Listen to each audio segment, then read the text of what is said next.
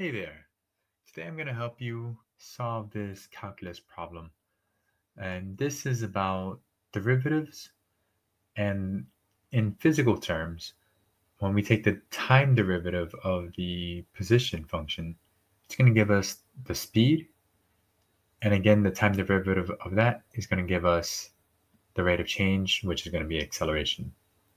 So here it says, a particle moves along a line so that at time t, which is between 0 and pi, is given by the position s equals -4 cosine minus t squared over 2 plus 10.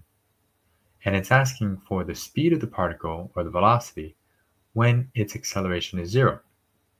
So the first thing we want to do is, like we see here, the second derivative of the position is going to give us acceleration. So we're going to differentiate this. All constants go away to 0. Cosine becomes negative sine, and that negative combines with the outside to make a positive 4 sine. And here, for the power rule, the 2 drops down to the numerator and cancels out with the 2, giving us the velocity equation. And again, we're differentiating this because sine and cosine cycle between each other.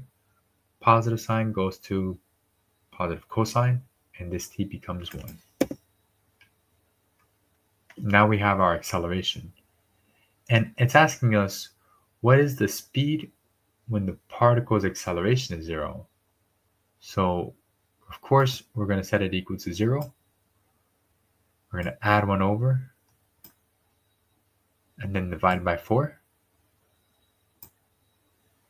And then we're going to take the inverse cosine of this, which is going to give us about 1.32.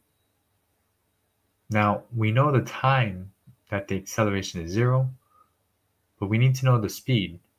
So we're going to come over here and use our velocity equation.